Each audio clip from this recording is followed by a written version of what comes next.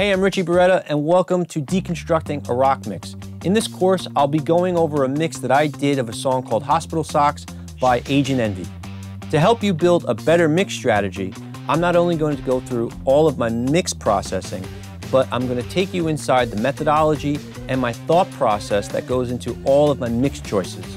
We're going to go over things like parallel processing, what's on my mix bus, how I treat my vocals, and a ton of other techniques.